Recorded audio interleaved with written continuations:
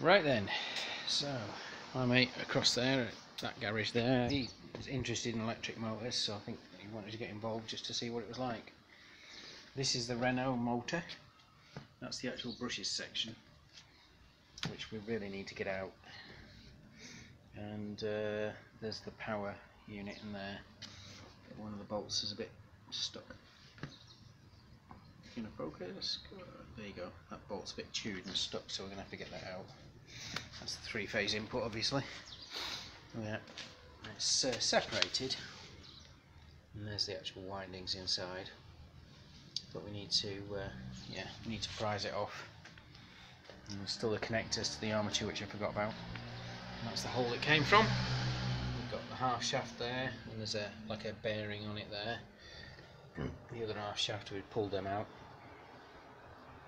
Various connectors and stuff, which I'll go through when I put it back together, because I actually can't remember. And you have these things in them. They're like, I'm guessing breather tubes, just to, you know, it's got a filter in it of some sort, I'm sure. Yeah, so on the top there was like a distribution box. I don't know what the crack is with distribution box, but there you go. And then underneath it, about here, is the actual controller for the motor. And then of course the motor is at the very bottom. And we've lost some gear. This is the oil for the diff, basically. It's gearbox oil, effectively. And that's why we've got this paper soaking it up. Have a good clean up, I think, before we do any more, because otherwise footprints are going to go everywhere. So we'll have to get a mop and bucket. Managed to get all of the fluid, the coolant out, and without much mess. There was a bit there, probably kicked it. Yeah, and you have to pull. Well, we pulled both shafts out basically. We could have probably got away with just doing the other side and then pulling it off this one with it in place, but hey ho, you know. And yeah, so yeah, but I'm calling it a day, because what we need is, I need to get a set of torques so we can get them off properly. Yeah, so yeah, with a bit of luck it should all go back together.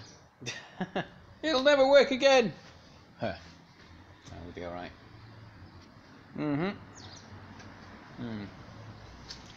Because I suspect the problem is that the seal isn't right in the motor. So we'll get the what we'll do is we'll get this off, get the armature out, and basically just have a good clean around and make sure everything's good. Also make sure the contact with the brushes, give the slip rings a bit of a clean, and yeah, and then I need to basically just, because the problem is complaining about insulation, and it's a known fault with these, and I'm gonna have to review the diagnostics to see. Anyway, but it's all here. Yeah. So that's today's job. I'll upload these ones.